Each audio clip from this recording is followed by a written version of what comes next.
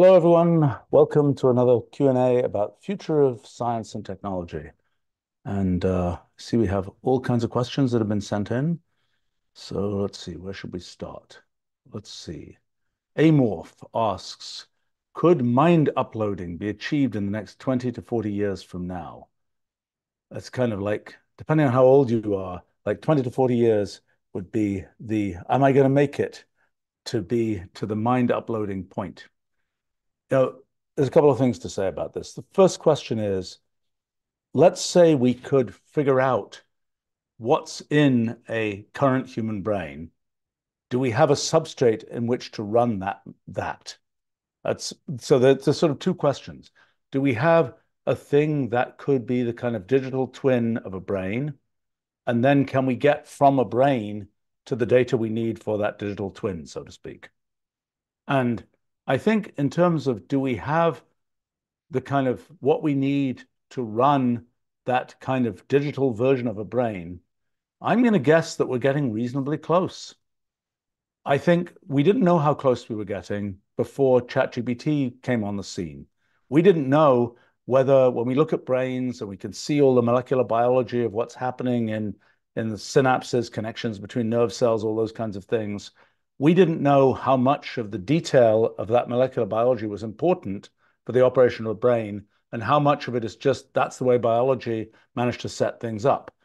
And I think what is becoming clearer is that some version of artificial neural nets, which are is sufficient to reproduce kind of the essential features of what happens in our brains. Now, there are things about what exists now. For example, in the current setup for artificial neural nets, there's sort of two phases. One is you've got the neural net, it's all trained, now you run it and you have it generate an essay or something. That's the so-called inference phase.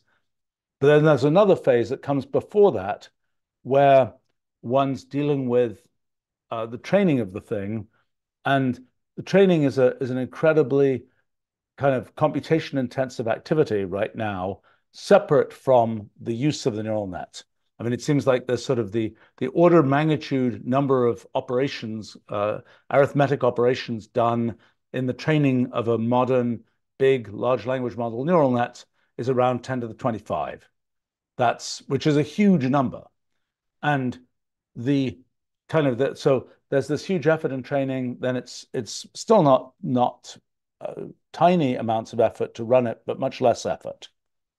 And it seems like our brains have a much more equal match of sort of the effort to train and the effort to run. Maybe that isn't true, but that's the impression one has. And in fact, one of the features of our brains is that when we are sort of doing what we do, a decent fraction of the 100 billion neurons in our brain are probably active most of the time.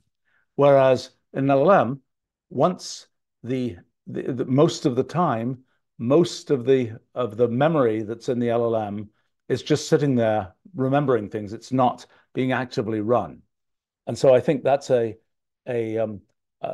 sort of a hardware feature of the current setup of, computers have lots of memory and they have small CPUs or GPUs through which the data in that memory is kind of progressively shoveled. And one can certainly imagine a situation where the memory itself is much more active and there isn't as much distinction between the computation part and the memory part, just as in our brains, there doesn't seem to be such distinction. My guess is that if kind of as is happening a whole bunch, hardware is developed that is more specifically sort of keyed into the actual way that neural nets seem to best operate, that problem will get solved. And my guess is that the sort of hardware necessary to run kind of brain-like activities will exist in a modest 5-year-ish, maybe 10 time frame. But that assumes that there isn't some mysterious molecular biology that's happening in actual brains that sort of goes way beyond what's happening in these artificial neural nets. But I think the increasing evidence is that there really isn't. So, okay, so then if we could get all the output from all of the data from a brain in, I think, a reasonably modest amount of time, we'll be able to run that on digital electronics. So then the question is, well, how would we get all the what we need from a brain to be able to make its digital twin, to be able to reproduce it in digital electronics? I think there are two possibilities, three perhaps. One possibility is you just take the output of a brain and you try and train the twin of the brain to produce the same output. That's kind of what we've done with artificial neural nets most of the time. We don't go and say we're going to, we don't sort of figure out from in advance from scratch, here's what the weight of this particular connection in the neural net is going to be. We just say, here are the examples that we want this neural net to reproduce or to learn from. Let's just feed it those examples and have it set up the weights so that those examples will be reproduced. So the analog for human brains would be take the output, take all this yakking that somebody like me is doing, and take that and train the train the bot, so to speak, train the twin of the brain from all that externally visible yakking that's going on. And so I don't know how well that's going to work. I know for me, I think there's about 50 million words that I've yacked, so to speak, that are out there in the world. And there's a lot more actually because I've kept sort of all the things that I've written for the last 30 years. I've kept all the keystrokes I've typed and lots of other things like that. So for example, for me, there's a huge amount of data on my kind of external output and interaction with the world. And a question is that enough to train kind of a twin of me? There's a nice little project somebody's done making a thing called Stephen Bot that is based on a bunch of, not, I think not all, but some of the sort of externally exposed material that I have. And it's kind of an interesting question, how much that's just like me, so to speak. But so, strategy one is there's kind of the hardware necessary to reproduce the brain is there, and you're just taking the output of a brain and you're trying to make something that would have the same output implemented in that hardware. That's strategy one. Strategy two might be take the brain and, if it's dead, just take that brain and slice it really, really thin and be measuring every single synapse and try and work out what was stored in that synapse and try and actually reproduce the neural net, so to speak, from an actual human brain in digital electronics. There are a bunch of pieces to that we don't know how to do. We don't know how to read out from a connection between two nerve cells. We don't know how to read out what was stored at that synapse, assuming that in fact the way the storage works is directly at the synapse. It's not something to do with microtubules or other kind of details about the way that nerve cells work. And by the way, the point is that you could very well have a good reproduction in digital electronics with neural nets, even though we don't know in tremendous detail how actual memories are stored in actual brains. It might not be necessary.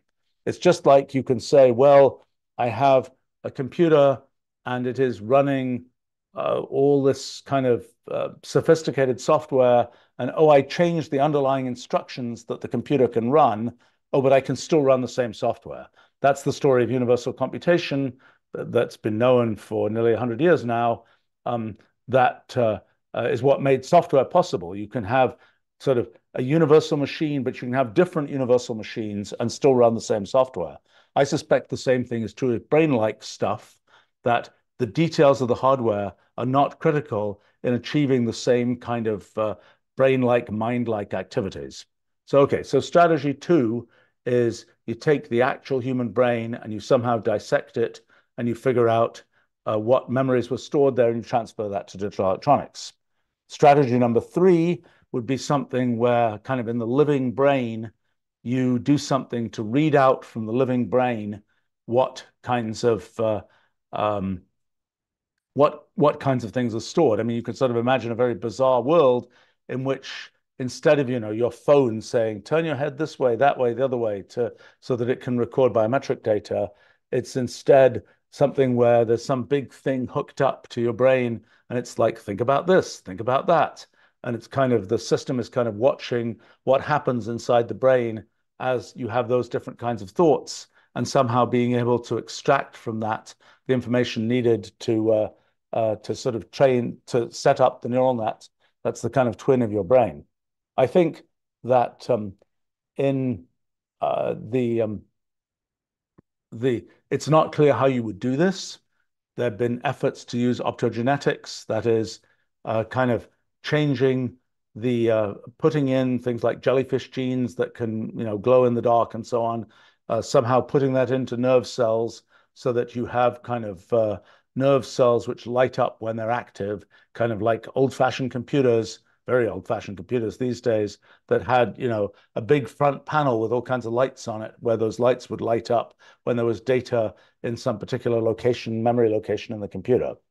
Um, and it's not clear whether some future generation of some sort of MRI-like thing might be able to achieve the resolution necessary to uh, to read out individual nerve cells. But one thing to understand is that in in the normal way that one sort of reads out what's happening in the brain from the outside using EEG, electroencephalography, um, the that that's a very you get a very diffuse signal.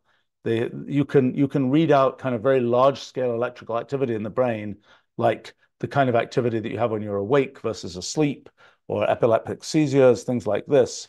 Those are very large scale kind of electrical patterns in the brain. Individual nerve cells, the 100 billion of them that we have, when individual ones fire or not, if you've got an electrode that's all the way inside, so to speak, you might be able to pick up an individual nerve firing.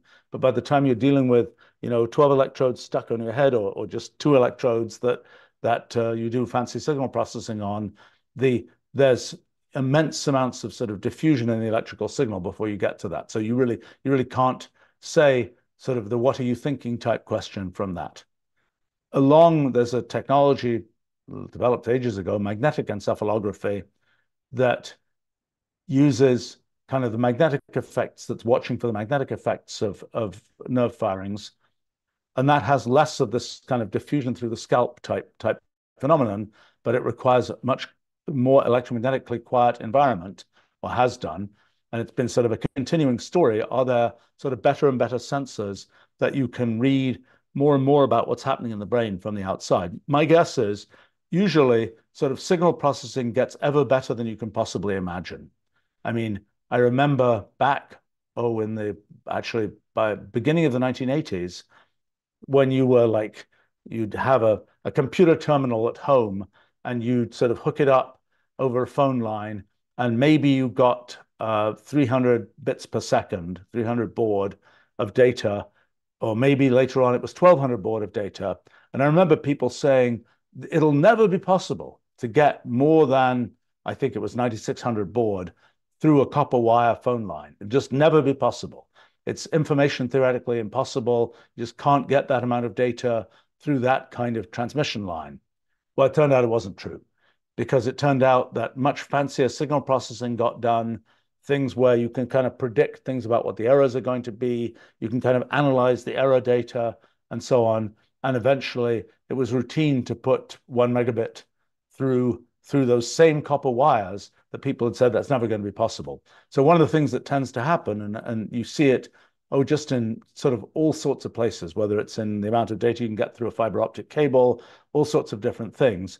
Signal processing, in the end, essentially software analysis of signals, software generation of signals, software decoding of signals, always gets better. And so my expectation would be that in a certain amount of time, and I don't know how long it will take, there will be better and better ability to kind of record what's going on inside the brain from the outside. Now, what it's going to take to kind of get kind of a good readout of what's happening from the active brain from the outside, I don't really know. So of these three approaches to kind of training your bot, my guess is that by far the easiest is just take your external yakking, so to speak, and use that. Is that going to be complete? Hard to know. My guess is it's not going to be that bad. And my guess is by the time there's sort of it's combined with some kind of foundation model, so to speak, that's just the ambient, oh, that's how brains typically work. My guess is it's going to do pretty well. Now, it's an interesting question how one feels about sort of an accurate bot of oneself. And in, it's one thing to say, oh, I'm going to upload my mind to something and then live happily ever after, so to speak. It's a bit of a different thing to say, I'm just going to make this thing that's sort of a functional copy of myself in terms of my sort of mind-like activities, and it's just going to sit on my desk, and I'm going to be here and I'm going to be able to talk to it. It's a somewhat different kind of feeling about what's going on. And but I think that that will get probably that will become readily possible and higher fidelity. And those of us who had the perhaps foresight to kind of record a lot of data about themselves, it'll be easiest for us to make these bots of ourselves, so to speak. I mean, for me, I've something that's super useful to me is because I have all this data about, sort of every email I've written and received, every, keystroke I've typed, all that kind of thing, going back several decades. Um, that's super useful to me when I'm kind of, trying to remember, oh yeah, I have this vague memory of this or that kind of thing. I kind of can do a search. I've got a system set up to do that, and I pull that right up. And one thing I've actually been feeling frustrated about is I can't do that search by concept yet. I can only do that search by keyword.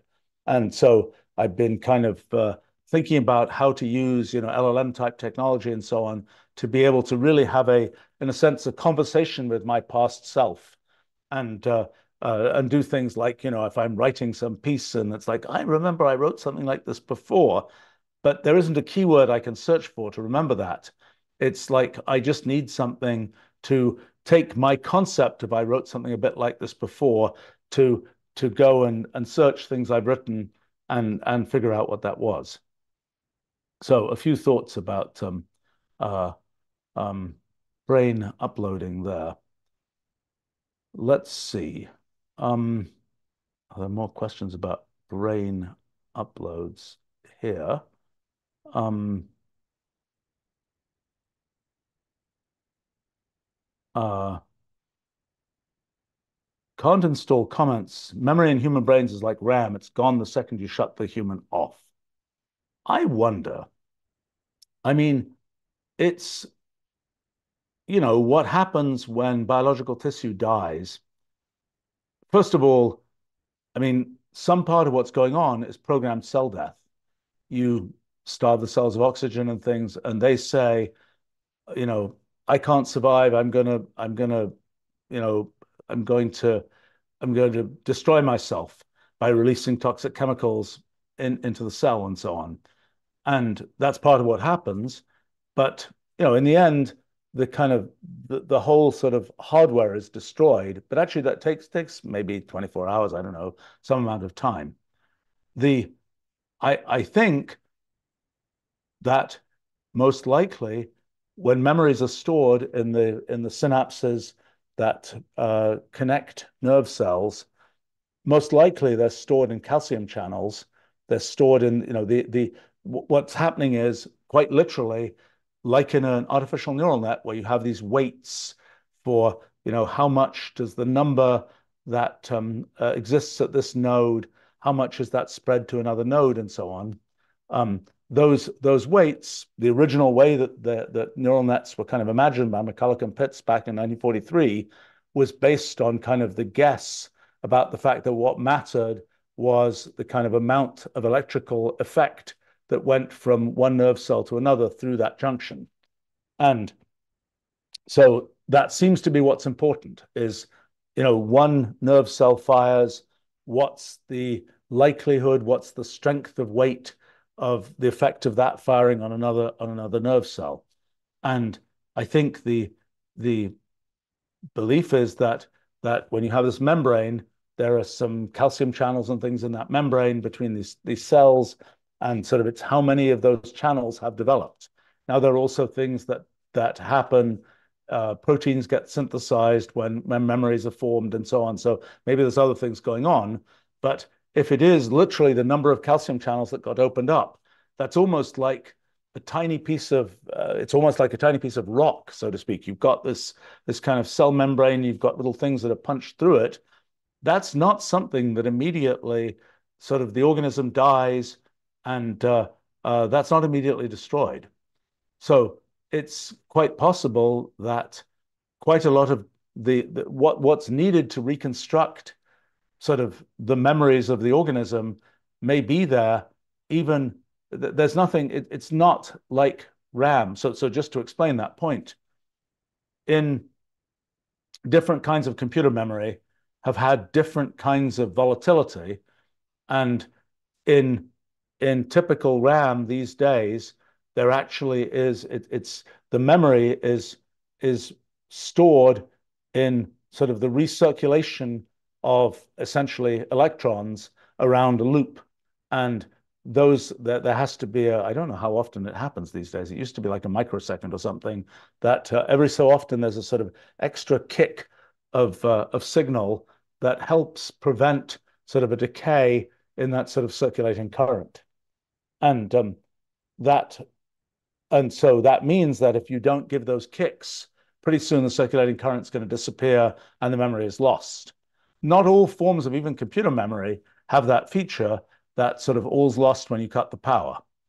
And sometimes also there'll just be a little, battery that's giving enough power that it'll keep the thing running. But if you sort of disconnect all that power, it'll still die off. But there are other forms of memory. There used to be a old form of memory called bubble memory that had the feature that it was, physical magnetic bubbles were moving around, and even when you cut the power, they still stayed where you put them, so to speak. And there are other forms of memory where that can happen. So it's not self-evident. Memory doesn't necessarily have to be actively maintained, although the actuality of current computer RAM is that it is. Let's see. There's a question here about I do think, by the way, that when it comes to human memory, I always find it amusing that I can remember things that I learned, I don't know, 50, 55 years ago or something. You could quiz me on, I don't know, Latin and Greek irregular verbs, and I think I'd probably do okay, even though I haven't, to my knowledge, thought about those things in probably 55 years. So uh, it's so somehow that memory is still apparently lodged in my brain. I actually don't think that what I learned at that time, that the little sort of engram of that is somehow physically has been hanging out in my brain all that time. I strongly suspect that most memories we have today are memories of remembering something that we once knew, so to speak. In other words, that there's a certain cycle time, every so often, maybe when one dreams or something like this, every so often it's like, oh yes, that, one's repeating the Greek irregular verb or something, and one is remembering having remembered it, so to speak, rather than having that memory that stretches back 50 years or something.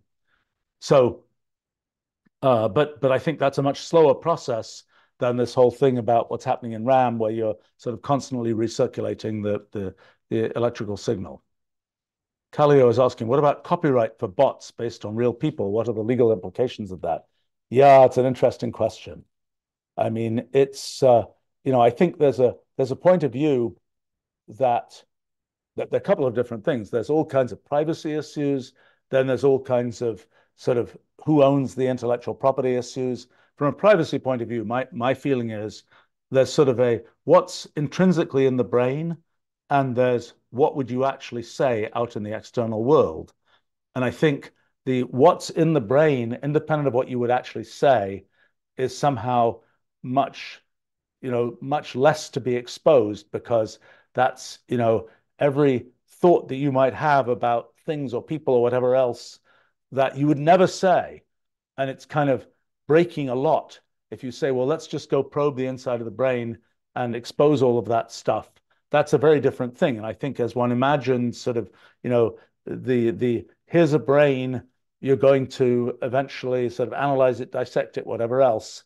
It's kind of like let's set it up so that the brain is only sort of what's able to be exposed to the outside world is only what the brain would have exposed to the outside world if the whole brain had been there, actively doing what it's doing. Now, in terms of sort of what aspect of kind of the things one knows, how does one kind of how does one think about? I mean, it's a different form of intellectual property, I think, than any that we've ever seen before, because things like the things that one writes or whatever else, one had intended in some sense to publish those things. I suppose if you say I'm going to make a bot of myself and I'm going to train it, with the intention of publishing the bot, that's an interesting thing. And yeah, I think there's probably another form of intellectual property it's not copyright, it's not uh it's not something about using a likeness or something of that kind. It's another form of intellectual property that is the kind of the bot of a person that still has to be invented. Um,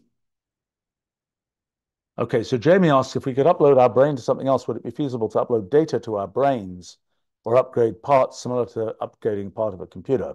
Yeah, I mean, I think that's the hope of kind of direct neural connections to the brain, is that you can kind of have your Wolfram Alpha or something that you can ask questions of and get all those computational answers that brains don't do very well, and just sort of have that happen by pure thought rather than by typing it with your fingers or saying it with your voice, so to speak.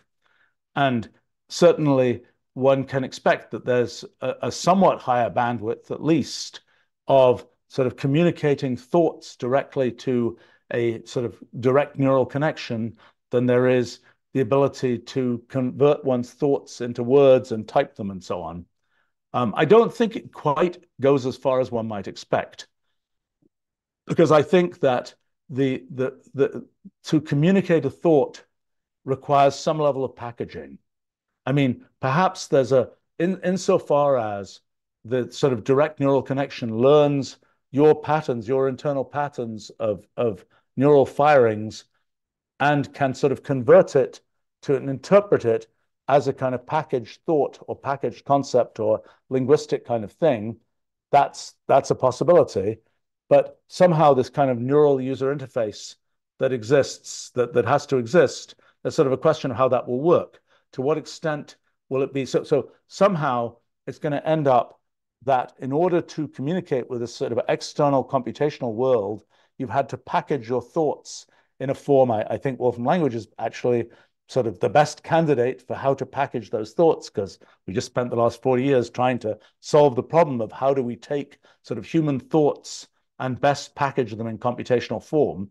So let's take that as a sort of working assumption that we're trying to convert internal thoughts into Wolfram language, computational language.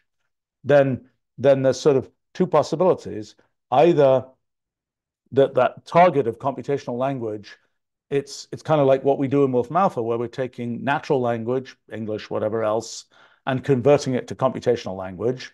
Now we'd be taking not natural language, but the kind of very pre-natural language of that collection of complicated nerve firings, and we'd be trying to interpret that as computational language. That's one possibility where in a sense the work is being done by some sort of AI that is taking that sort of incoherent collection of neural firings and saying, yes, I know I can interpret that as this computational language. That's one possibility. The other possibility, which often ends up being the thing that really happens, is that there is a good neural interface that is built that is something that's a little bit like, if you look at like the Apple Vision Pro, it's got some sort of new ideas about how you make a three-dimensional in the world kind of eye tracking based interface to things. So you can imagine sort of a generalization of that, of how do you make something where you just have to learn to think certain thoughts, and that will cause the interface to behave in certain ways. So in other words, where you're training the human to kind of channel their thoughts in a form that's going to work for the direct neural interface, rather than having the neural interface try to take the sort of pure thoughts of the human, incoherent as they might be, and sort of organize them in a way that can be interpreted in that way. And so, I mean, those are both possibilities. But if you think about the question of sort of uploading things directly to brains, like, I want to know about, I don't know, category theory. Let me just plug that little module into my brain and then I'll know about category theory. I don't think that's a very easy road because what it means to know about things tends to be sort of you have to knit it into your existing knowledge of things. My guess is, well, it's sort of an interesting question. I mean, it's kind of like the fine tuning that one does for large language models. There's some sort of base amount of knowledge, and then you say, well, let me teach you a little bit more stuff. That's a tricky business. You have to be careful not to just sort of ram that new knowledge, kind of brainwash the LLM by just feeding it too much of that new knowledge. Otherwise, it loses, it forgets all the other knowledge. And so, how fine tuning might work for actual human brains, what you might have to feed to them. I don't think it's going to be a just plug the module in and then you know that material in a way that's knitted into other things you know. It's a different matter if you say, hey, I want to just consult Wolfram Alpha or something to know this fact or to do this computation. That's something where you're already kind of separating that off, just like an LLM is calling, for example, our Wolfram LLM API to get tools to do computation. It's the same kind of thing. One can imagine a brain calling sort of the API of tools to get these sort of computational things done. Let's see. Gosh, more questions about brains. Then we'll come to a different topic here. It's a question here. What kind of compression algorithm is used on our thoughts? Well, our perception of the world is all about compression. I mean, when we look out there at the world, we've got, 10 million pixels every 30th of a second or something that our brain is getting from the retina of our eyes. Yet what we conclude from that is a bunch of things about there's that object there and that object there. It's something where we can almost describe what we care about in a small number of words, even though a huge amount of data came in. And the story of perception is typically the story of taking sort of lots of raw data and somehow compressing it down to the data we actually care about. And that's something we can see neural nets do that with autoencoders and things like this. It's a very generic thing, is kind of take the raw data and kind of compress it down to the features that you care about in that data. Now, figuring out which features you care about, that's a complicated thing.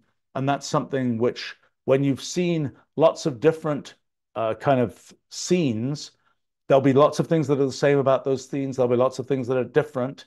You kind of have to try and figure out what are the features that are the things that you could kind of ignore because they're always the same versus the things that are notably different and so on. That all happens kind of automatically, often in neural net kinds of things. I mean, there's this kind of big trick of autoencoding, which works like this. You set up a neural net, you've got some whole architecture of, you've got data coming in on one side of the neural net, it goes through all these different layers, and you're kind of taking all the bits at one layer and you're adding things up and you're weighting things and you're running them through some thresholding function and so on. And then you're getting the data for the next layer and so on. You keep doing that for, a few hundred layers, let's say, for typical, even quite large neural nets these days. So you've got all these layers and you're computing all these things. And the thing that you might do is take that neural net. You've got some architecture of neural net that says that this is basically where the data flows, but there's a weight that's applied to this data, and you haven't yet determined those weights. But you say, here's what I want the neural net to do. I'm going to feed it an image. It's a picture of a cat, for example. At the end, I want it to produce that same image, a picture of a cat. It's not trivial for it to do that because the data has been ground up into all these little numbers and so on that are flowing through this neural net, and all kinds of complicated grinding is happening inside the neural net. So it's a very non-trivial thing to get it so that the weights in the neural net are such that the image of the cat coming in ends up grind into all kinds of mush in the middle. And at the end, it's going to synthesize that same image of a cat. And it's quite easy conceptually at least, to train a neural net to do that, because you're saying, okay, did the neural net get it right? Is it the same image coming out as went in? If yes, then good. If no, then there's a certain loss, and you have to try and sort of tweak the weights. And this is the big story of backpropagation and so on in neural nets. You have to kind of figure out, how do you tweak the weights so that you will go in the direction of making that image be the same as the image that was coming in. Okay, so let's say you've succeeded. You've got image comes in, any image we care about comes in, and you get a reproduction of that image at the other end of the neural net. Well, it might seem like, what have you achieved with that? Well, the point is that if you now look inside the neural net, perhaps there's a place where, even though at the beginning there were 10 million pixels that came in, somewhere in the middle of the neural net, you kind of narrowed it down so that there were only 1,000 kind of numbers that were carrying all the data that was supposed to eventually be used to reconstruct that image. So then you take out that little piece that has those 10,000 numbers, and by golly, that's a representation of the features that the neural net, in a sense, learned to care about that original image. So in effect, that's a compressed version of that image, compressed to be features that the neural net, given that it was learning this collection of images that were relevant, that were sort of deemed to be relevant because they were the ones that it got from the web or whatever else, then that's a form of compression. And that mechanisms like that are surely something that happen in brains, and not probably that exact mechanism, but something like that. And that's kind of the way that one gets kind of an adapted form of compression, where one is capturing those aspects of images that one cares about. Now, there may be aspects of those images. I mean, did you know that if a cat had this particular pattern of hairs at the ends of its ears, then that means that it's going to be, I don't know, a better cat hunter or something. We wouldn't necessarily notice that, and that might be something that was blown away as we try and make the features of what's important about the cat image. But in a different, where if we're concentrating on something different, that might be what we would have to sort of identify as an important feature. So let's see. RBS asks, would it be possible to read brainwaves using AI? People have been trying to do this forever. I mean, it's pretty hard. For example, detecting epileptic seizures in brainwaves is something of great importance, but it's been hard to do. And there are some aspects of sort of how brains are operating, like when you go to sleep, there's a pretty big signal of change in brainwaves. But a lot of other kinds of things, there's not, the signal is much muddier than you might expect. And people have been trying to use various forms of machine learning for, well, at least 20 years to try and untangle that. It's been a notoriously difficult area to untangle, but perhaps it will be cracked in the current generation of kind of neural net development. I think it's not as, I mean, to understand what happened in neural nets, there's sort of a big breakthrough in 2011 associated with image identification and image processing with neural nets. And a big part of that was so-called convolutional neural nets, in which one's taking the kind of two-dimensional character of an image and kind of having that two-dimensionality kind of be a feature of the neural net directly. And by having sort of arrays of neurons and so on that are known to be sort of two-dimensional. Then in terms of language, the thing that's sort of the big aspect of the way that things like LLMs and ChatGPT and so on work is these transformers, which are essentially using the one-dimensionality of language, using the fact that language kind of depends on what came before, but the dependence may be quite long range, but it's still kind of a chain of things that are being said in the language. And so this idea about sort of reproducing the, in a sense, geometry of the underlying sort of data stream in the actual structure of the neural net seems to be important in making a neural net that can readily be trained and so on. And when it comes to brainwaves, I think it's a lot less clear what that sort of underlying geometry might be. Maybe it's just the actual structure of the brain, but the structure of the brain is complicated because individual neurons can be connected to 10,000 other neurons. And I suppose it's kind of like, what architecture of neural net would you need to have a neural net reproduce a neural net? And I think we don't, it's sort of a different and more general thing, perhaps, than has been seen for images and for text and for language. And so maybe that's why it's turned out to be hard to sort of decode EEG with AI. Um, let's see, Eli comments. What is the artificial part of AI? As far as I can see, LLMs are a breakthrough in the study of intelligence itself. I think certainly LLMs have told us a lot about the science of not only kind of intelligence, but also kind of the structure of human knowledge as human knowledge has sort of been created. I mean, there are lots of regularities in the activities that we humans show, particularly on an aggregate basis, and the structure of the knowledge we've created is undoubtedly no exception. I mean, we know things like when we have words in languages, if you rank the words from the most common, it might be the or something like this. Uh, the down to actually people often say in spoken English the word I is the most common word. But anyway, you rank all these things, and the you ask how common is the nth most common word. A thing called Zipf's law says it's about 1 over n. That seems to be, it's roughly accurate. It's a little bit different for different languages and so on, but it's roughly accurate. That's kind of an aggregate fact about human knowledge and human language, which we don't really know where that originates from. Actually, there are some simple models that give that, but it's something which is sort of an aggregate result of what seems to be kind of the complicated social intellectual development of language and so on. I'll tell you one piece of trivia I just learnt yesterday, I think. We've been looking at, for various reasons, we were looking at the change of frequencies of words over the last 100 years because, well, we were interested in kind of when things like Basic English, which was what was it, maybe 800 word sort of subset of English that was developed in the 1930s. And the question is, if you were doing that today, would you end up with the same words or different words? And so it kind of did in Wolfram language. We have word frequency data as a function, and you can, it's rather easy to just look for all the words. How have the frequencies changed over time over that period of 100 years? And it was sort of amusing to me to see that, at least based on the corpus, which is mostly books, that comes from, that the words I and you have become much more common over the last 100 years. So it's kind of in a sense, it felt like there's been increasing personalization in kind of the things that people write. Before that time, it was very kind of third person, statements. And now it's kind of like, you will enjoy this book type thing, rather than this book will be enjoyable or some such other thing. I just thought that was an amusing piece of trivia.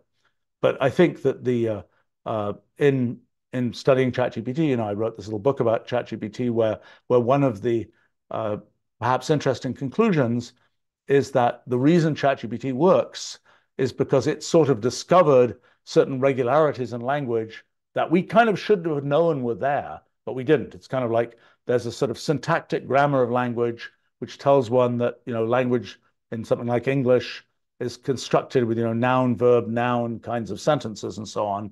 But even though it must be noun, verb, noun, it can still be sentences that say things like, the cat thought the moon, which in other than poetry doesn't really mean anything. Those are not pieces of words and meaning that fit together to obviously mean something. And so there's kind of an additional piece of the construction kit that goes beyond the mere noun, verb, noun, parts of speech type thing that is the way that we construct language. And I think sort of ChatGPT, LLMs, and so on have sort of discovered that, and that's a scientific discovery. I mean, there are many things about sort of the LLMs and the science of LLMs that are really, really, I think, very tantalizing as things that are sort of telling us things about how thought works, how language works, how intelligence works, that are kind of, I think, very ripe for the picking. I mean, I think LLM science is something that deserves to be a major emerging area. I mean, one thing that actually a person at our summer school this last year studied in some detail is if you change the temperature. So when an LLM generates a piece of text, it's doing it, one token, which is more or less one word at a time. It's looking at what what the text that existed before, and it's saying, what's the probability that the next word or next token is this or that or the other? And it's got a whole rank of 50,000 possible tokens, and each one, it says, that's the probability that it's going to be this thing next. So then the question is, well, what do you actually put there? Well, the one strategy is the sort of zero temperature strategy, which is always pick the most probable, the thing, the token that the LLM says is the most probable, and put that down as the next thing to have. That turns out to lead to rather flat, boring text. It's good if you're writing code, for example, but it's bad if you're writing kind of interesting, kind of lively kind of text, English or something. And so for that, temperature 0.8 seems to be a sort of popular value. What does that mean? Temperature 1 would mean you pick words not according to the probabilities that the LLM said they would occur in. So if a certain word has probability 1/3, you pick that word, the one that's 1/3 of the time, and so on. And so 0.8 is a little bit closer to you pick the most popular word each time, but than just saying you pick it according to the probabilities that were suggested. Now, one thing you can do is to say, well, let's crank up that temperature. Let's go and sort of dig deeper in the words that were less probable according to the LLM. At a temperature of, I think, about 1.1 maybe, the LLM stops making sense. Temperature 1.4 maybe, I don't remember these numbers, the LLM stops making grammatical sentences and just starts spouting absolute garbage. So there seem to be quite sharp transitions. It's kind of like you heat up a block of ice and eventually it melts into water or whatever. And there are these phase transitions that happen in materials, and somehow something like that seems to be happening in LLMs. Nobody knows why. That's an example of kind of an LLM science question that seems like it should be answerable. It seems like there should be a way of knowing that these probabilities have to stack up in this way. I mean, it's kind of interesting to think that a standard LLM is trying to have a sort of single thread of conversation. It's trying to say it's going to be this token, then this one, kind of a one-dimensional thread of a sequence of tokens that make your sentence. Now, if you want to be really ambitious, you could kind of imagine a quantum LLM where instead of there being a single thread of output, you are accepting a large number of threads. So instead of just picking one token, you say, I'm going to pick 5 tokens there, and I'm going to then those will lead to different next tokens, and it'll kind of branch and merge and so on. And you'll get these many threads of conversation coming out of that same LLM. Now, for most of the time, that's not a great match for human brains because we expect definite things to be said. We don't expect to be trying to track these many conversations that are all sort of running in parallel. But that's kind of the quantum story, and that's the story when we do quantum measurement and so on. It's all about taking those internal many histories in quantum mechanics and sort of compressing them down to just this one thread of experience. But we could sort of imagine the LLM that has maintained its kind of multiple threads of history as it produces its output. And we could even imagine making use of that if we say, actually, we have this goal for the LLM. We really want it to hit this word. We want it to say the word fish at this particular moment. Well, if we sort of maintain this quantum LLM, we allow it to do a little bit more in terms of maintaining that and sort of saying, well, somewhere you could hit the word fish and then you'll backtrack from having got to the word fish and you'll backtrack and you use that branch and that's what the LLM will say, so to speak, rather than something from one of these other branches. So that's a kind of a way that one could connect those kinds of things. David is asking about a science fiction scenario from a movie which I do not know, so I can't comment on that one. All right, let's take a look at some of the other questions people have asked here, maybe on different topics. Jake had asked here, will technology have an effect on human evolution and ultimately change our physical bodies in the future? E.g., our eyes optimized for looking at screens all day in blue light or prioritizing finger shapes to better type on a keyboard or hold a phone? That's a fun question. Evolution by natural selection is a mechanism, a very definite character. It's like if you have more kids, then more of your genes will get into the future of the species. It's kind of like, it's like sort of the giant blockchain of life, so to speak. It's like you're here and you will have an effect. Your genes will get entrained in the genes of future generations, but only if you have kids. And the more kids you have, the more those genes will get entrained, and there'll be more people who will get those genes in the future. And so, really, I think the the sort of the story of traditional biological evolution is quite simply the story of who's going to have more kids. And then the question is, okay, if your fingers are not as well optimized for texting, does that mean you have less kids? And in the modern world, there's no obvious connection that I can think of, at least, between those things. And in fact, one of the paradoxes of the modern world, it's not really a paradox, is that more developed countries with sort of economies where things are seem to be going better, people tend to have mostly, not always, but tend to have fewer kids. And that's how the demographic shifts around the world tend to be happening. And good things, bad things, whatever.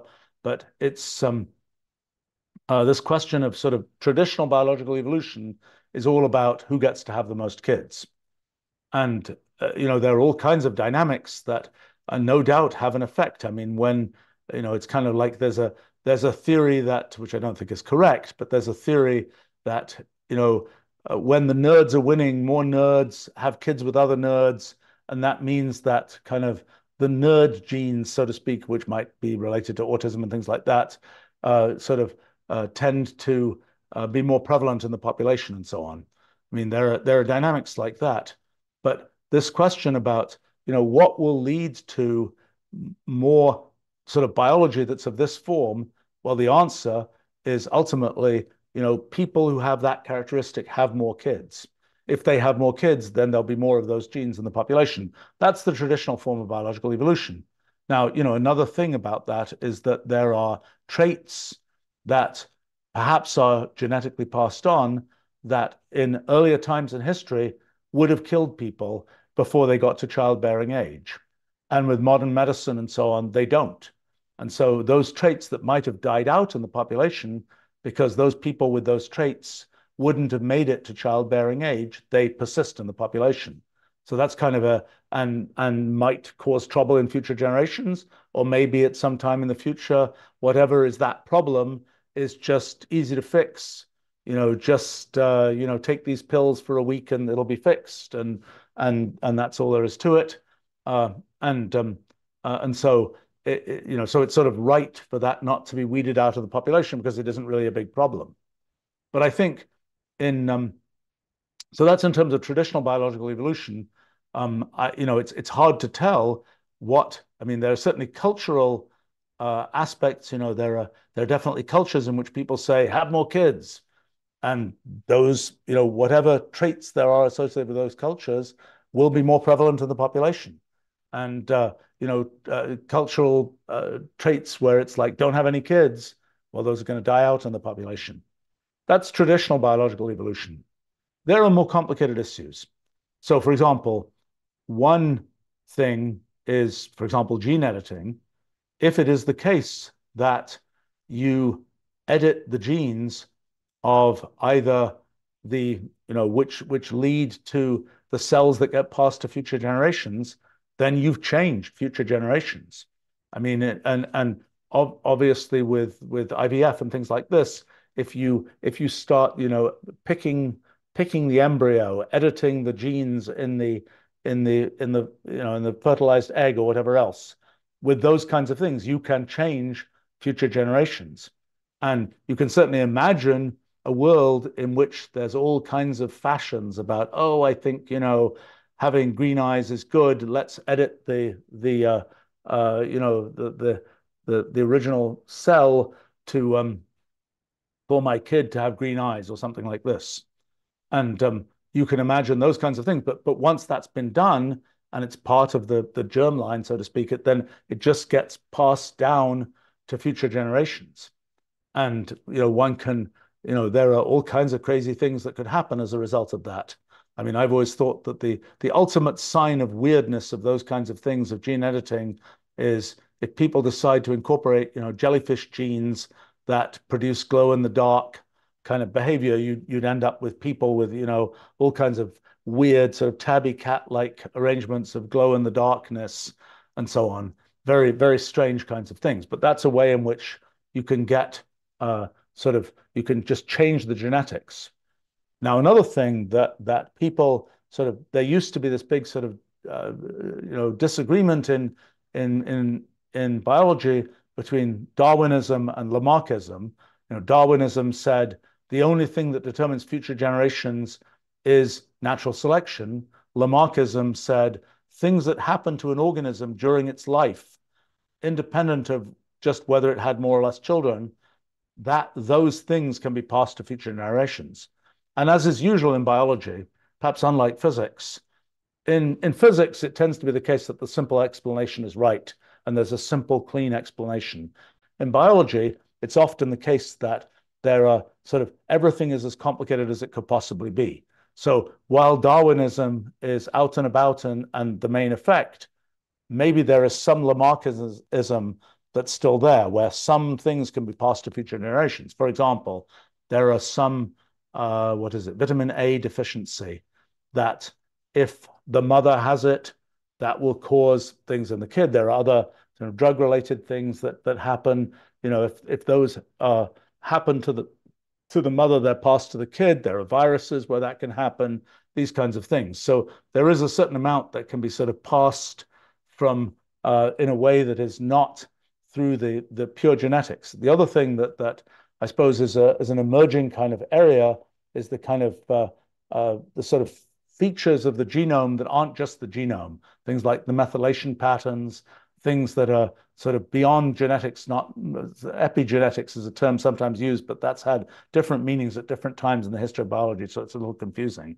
But there are these things that are sort of the things that happen to the organism during its life that might get passed to future generations.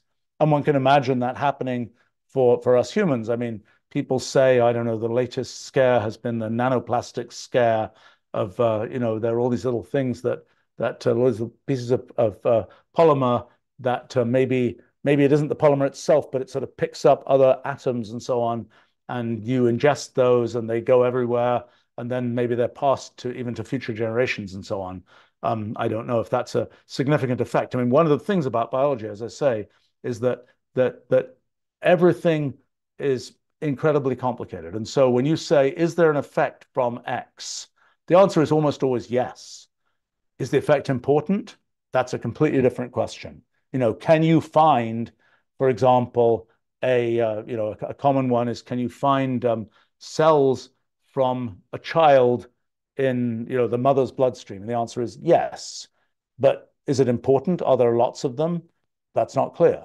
So it's always, in biology, it's always a bit confusing, because if shocker, there's this thing that's possible, and you can detect that. Is it important is a different question.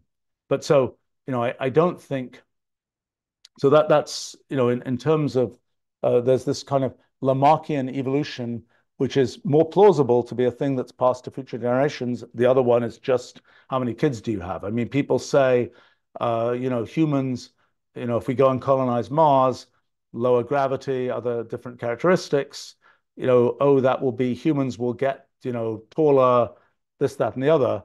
Only if only if the ones who aren't like that don't have kids on Mars, so to speak, or don't have kids. I mean, that's the only mechanism in sort of the Darwinian model of evolution that changes these kinds of things.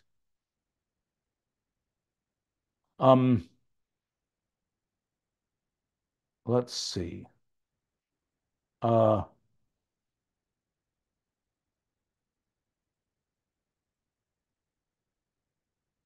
um, just looking at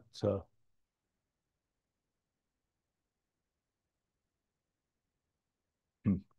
Hyvie asks, what do you imagine the future of communication to be? We had the spoken word, mailed letters, telegrams, phone calls, emails, texts.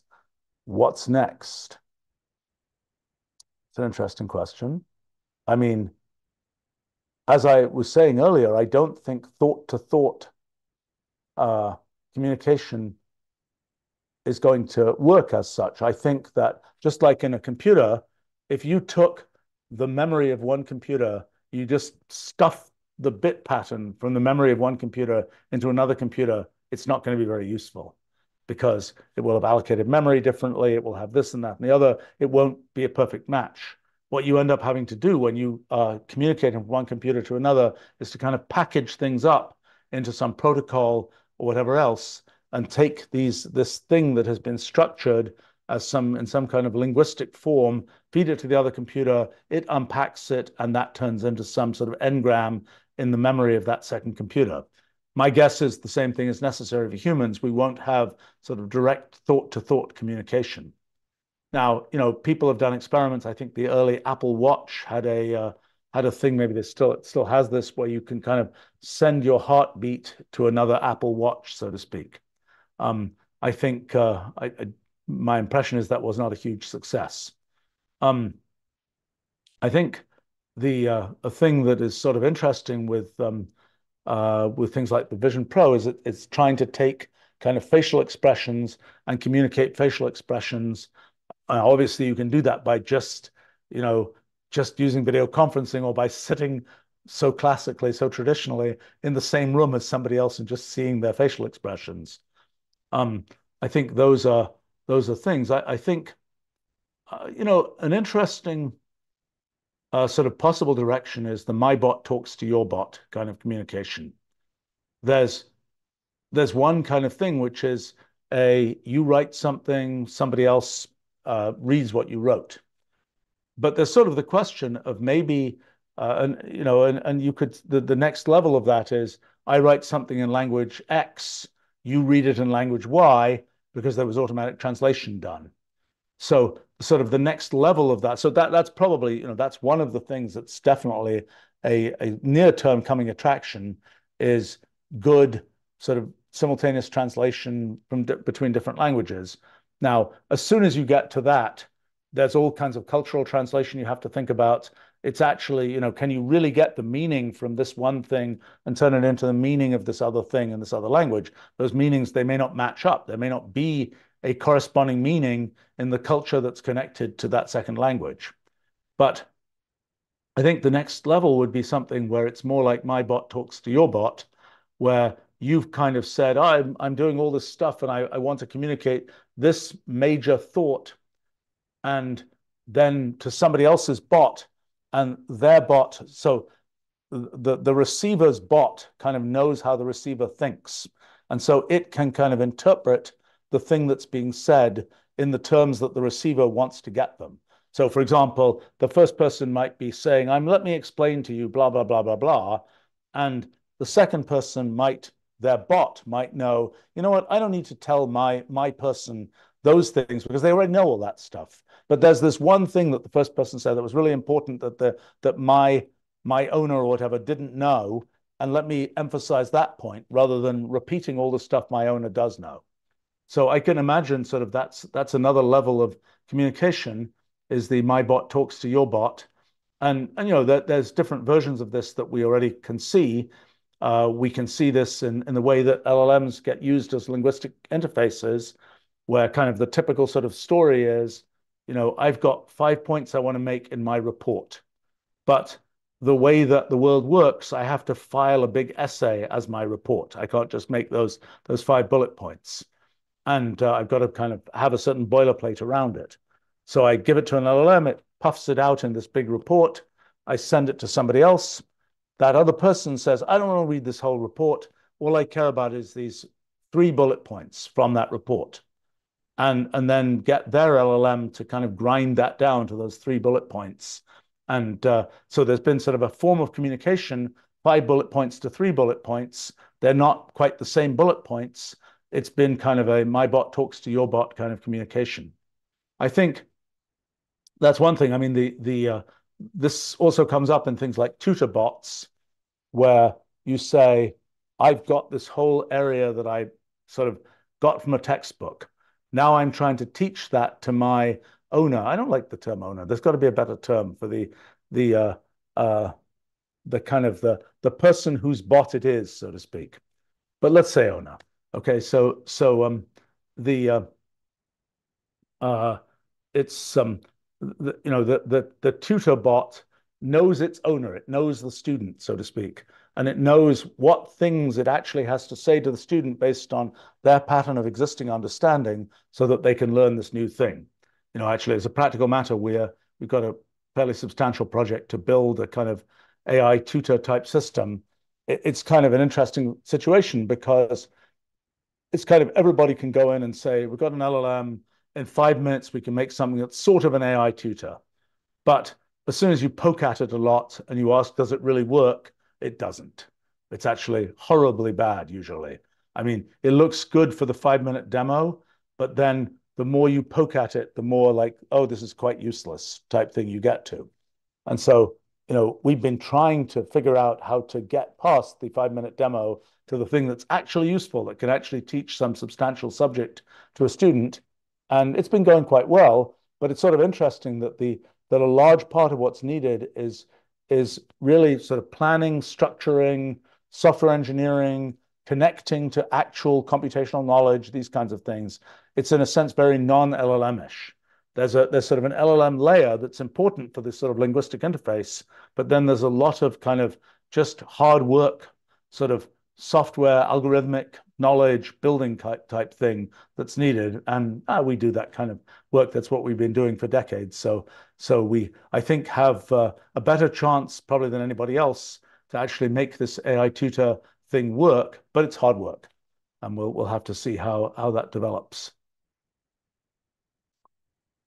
Let's see. So that will be in future communication, my immediate thought would be my bot talks to your bot, so to speak. Um, let's see. Uh,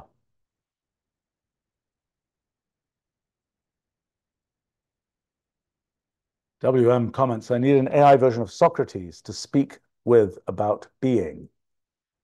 Yes. I think, I mean, it is there aren't a lot of works of Socrates that have survived. Maybe more will be found. Let's hope. Um, and well, of course, Plato was the one who actually wrote down the dialogues with Socrates and so on. But uh, how much of we were talking about brain uploading, how much of kind of the Socrates can be reproduced is not clear at this point. Let's see. Uh, question from Natanen. Are there limitations to using genetic data to understand language-related traits?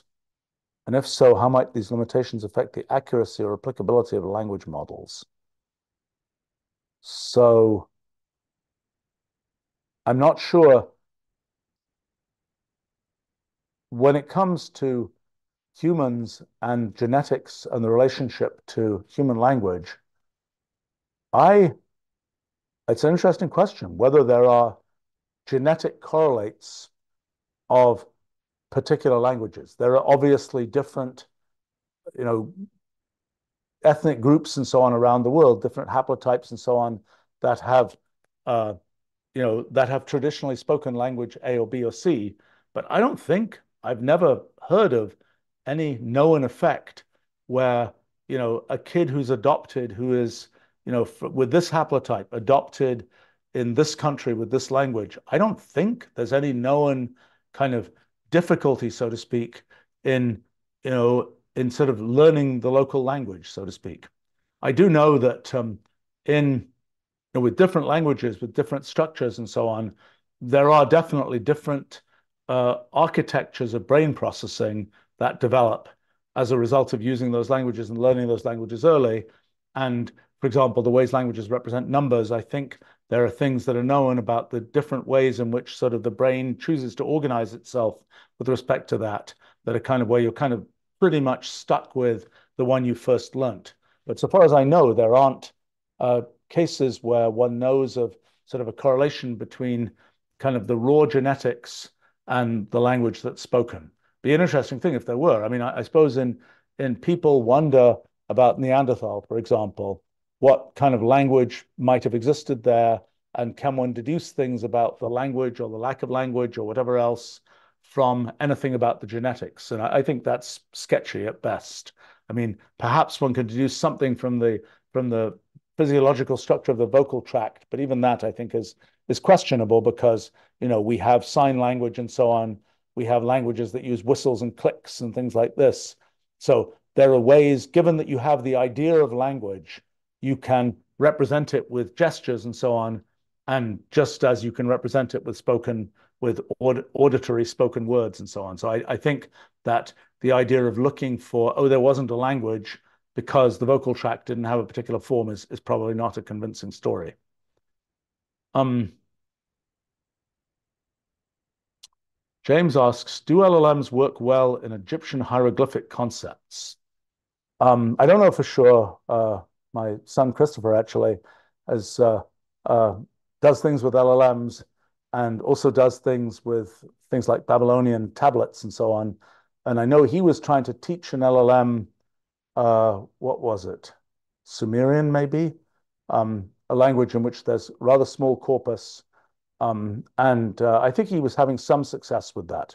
In other words, does an LLM have enough knowledge of the sort of intrinsic character of language to be able to, is there enough commonality, is there enough universality in human language that if you try and uh, sort of teach it Sumerian, that it will be able to pick that up just by knowing sort of the overall structure of human language? People have told me that even in languages like Russian, that there's sort of somewhat unconvincing behavior on the part of current LLMs, even though there's obviously a very decent amount of training data for a language like that. It's and I did notice actually, I tried this out with somebody just very recently, and it produced stuff in Russian, and the person said, "That's not a word. It made that word up." Now, I know when it writes Wolfram language code, for example, LLMs quite often make up function names that don't exist. Actually, sometimes those functions are good ideas because the LLM kind of knew the conventional wisdom of what people often talk about and it extrapolated correctly. And it's like, yes, we actually just in the most recent version of Wolfram language, a couple of new functions that we added were effectively suggested by an LLM. But I think that the this question about how well can an LLM do in language where there's a small corpus? I'll give you one other data point. When LLMs first burst on the scene more than a year ago now, I there is a constructed language called Ithquil, which is probably the most sophisticated of the constructed languages. And I sent the creator of Ithquil, who I know, a little piece of Ithquil, which obviously I can't write, but I sent him a little piece of Ithquil written by ChatGPT, and he's like, "This is terrible. It's got kind of the right general kinds of ideas about how words are constructed, but it's nonsense what it wrote." So that kind of gives you some sense of kind of where it's at. Ithquil doesn't make it. Sumerian, it was doing a little bit. Russian, it's still got some problems. English, it at least produces kind of reasonable English that doesn't look obviously wrong. Let's see. Uh, oh, Mood asks, do you regard math as a language? And if so, would you suggest talking math out loud with a child?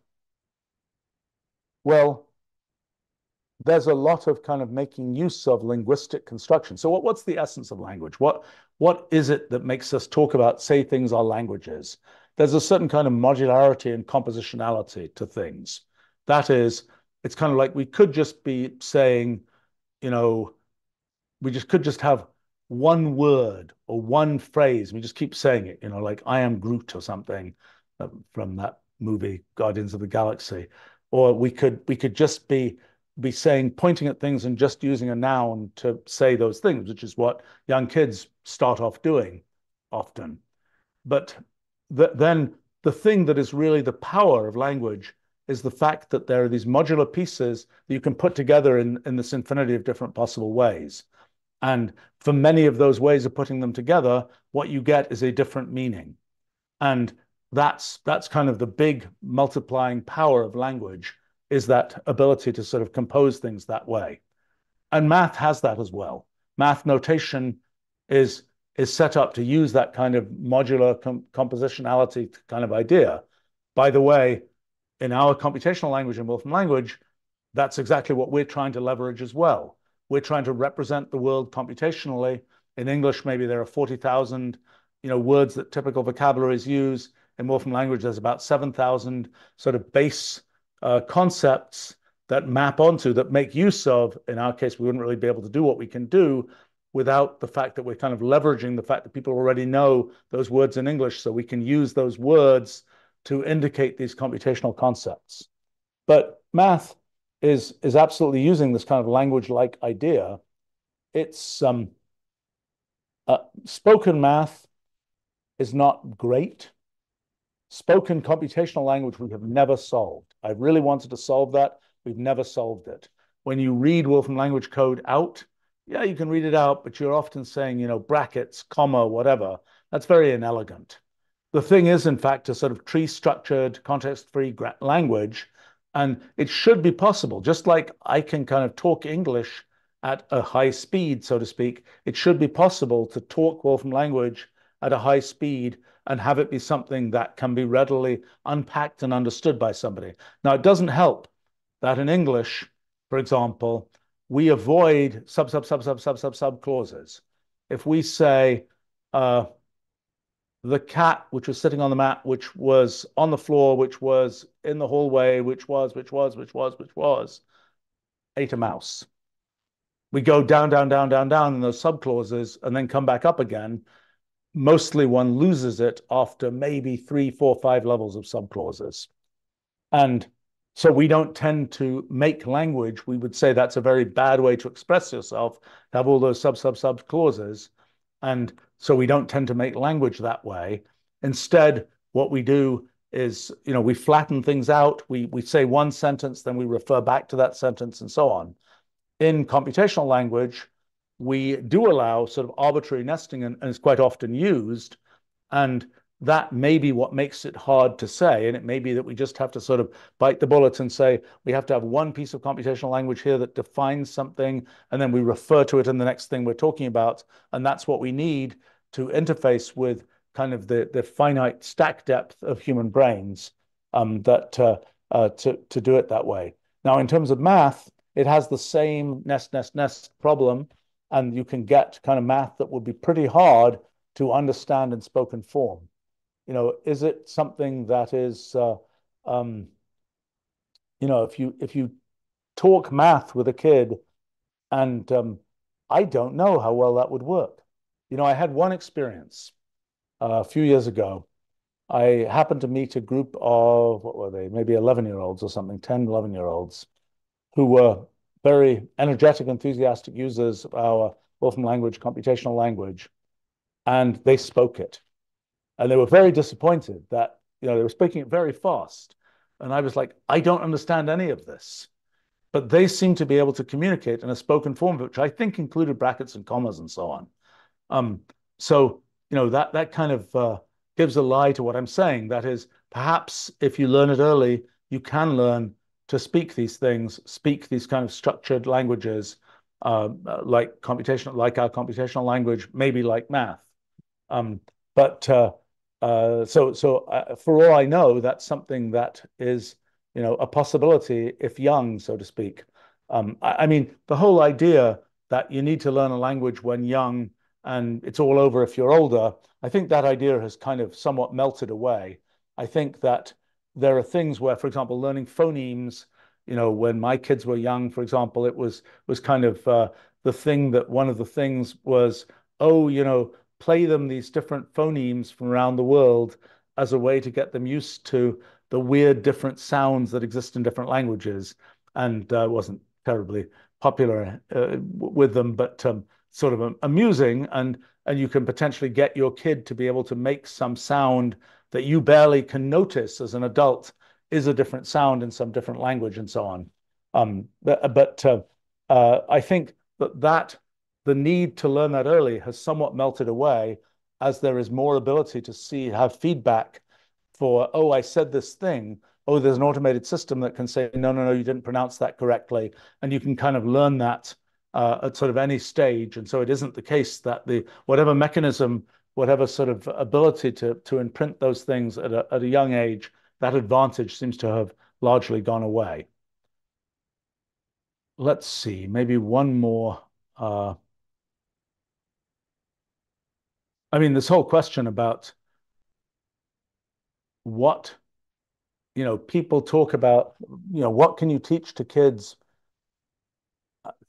I mean, as somebody who's tried to go on learning things throughout my life, I'm not so sure. I think I learn things much better now than I did when I was a kid.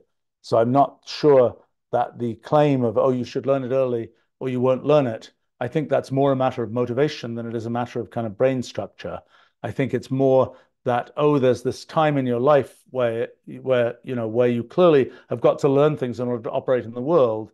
So that's the time to just learn as much as you can learn. And once you're kind of grown up and operating in the world, it's like, I don't need to learn anymore.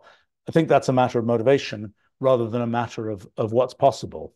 I mean, that may be less true with more kind of more kind of mechanical skills and so on.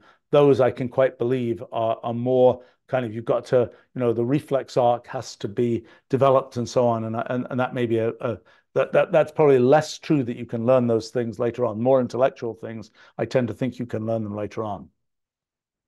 Um,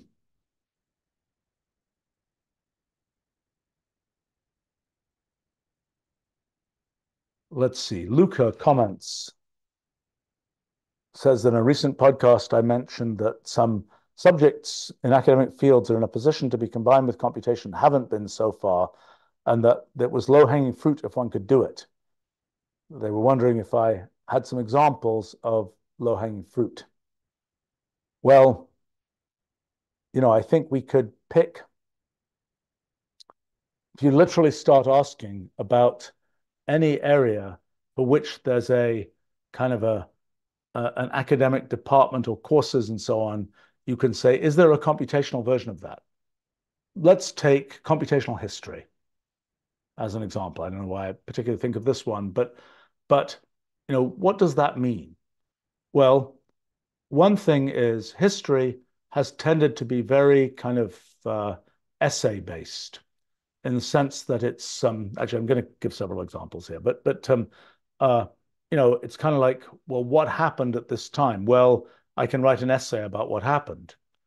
But even in, for example, from language, we have a lot of data about history. We have the borders of countries at different times in history and so on. We have information about leaders of countries. We have information about battles and wars and things like this. There's a fair amount of sort of structured data about these things. And so one thing one can certainly do is to say, well, in traditional history, there's kind of like, I, as a matter of essay writing, can identify that there is a trend of this or that kind. But one can imagine having sort of the data and say, well, let's actually plot this against that. Did countries on average get bigger over this period of time? Did this happen sort of in this way or that? Can we sort of make quantitative those aspects of history? Now, there's a new form of quantitation that exists because of LLMs. One can start asking things, one can ask the LLM, so to speak, given that you ingested, kind of all the speeches of this person versus that person, what kind of sort of text statistics can you say? Now, what's happened in the past is when you say, I've got a piece of text, I want to say something quantitative about it. The only thing we've been able to do is to either say, well, how many times did the word get said or something like this? Or we've been able to pick out certain entities. How many times did the country X get mentioned or something of this kind? But what we have now with LLMs is something where there's a broader, and we don't yet understand it very well, there's kind of a broader way of characterizing text. Just like you have a bunch of numbers and you say, what's the average of all these numbers? That's a way of characterizing this whole collection of numbers. Got a piece of text, you can say, what's the text average? We don't know what that means yet of this text. What's the One example of this might be sentiment analysis, where you say, is this text upbeat, downbeat, whatever else? That's always been a slightly fishy kind of thing to be asking about, because really often, in many cases, what you want is the sentiment is, are the people going to buy this thing or are they not? And that's kind of a what's going to happen rather than predict what's going to happen, rather than are they happy when they're reading this piece of text or are they not?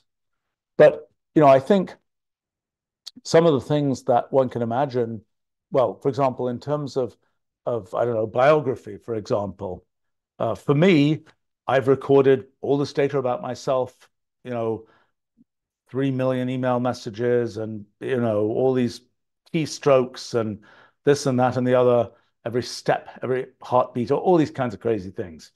So there's a huge amount of data. And the question is, if I want to kind of identify something that is of biographical interest, it's kind of like, how do I take that data and turn it into something that is a kind of a narrative thing to say biographically that, and sort of how do we think about that? If we go in sort of human psychology side of things, there's sort of a computational psychology where you're starting to say, was this person, what was happening psychologically with this person, given that I just have 100,000 things they wrote over this period of time, or something like that.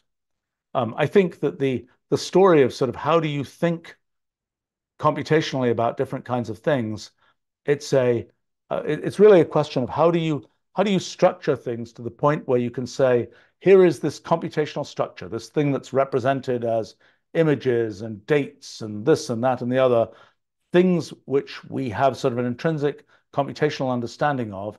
How do you take that structure?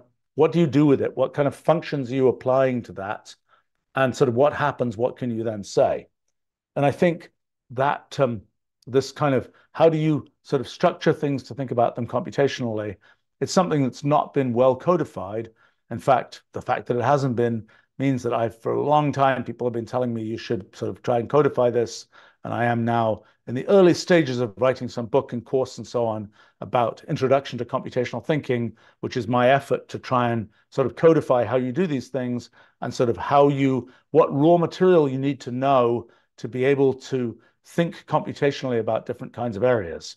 I have to say, this project, given that I've been sort of feel like I've been thinking computationally for at least the last 40 something years, this project, nearly 50 years now, actually, this project is disappointingly difficult, so to speak, in the sense that it takes some effort to kind of verbalize the things that one thinks one knows well there. All right. Well, I see a lot of other interesting questions that are saved up here, or that have come in here, um, which I'm afraid I'm going to have to take another time. But thanks for joining me for this live stream, and look forward to chatting with you another time. Bye for now.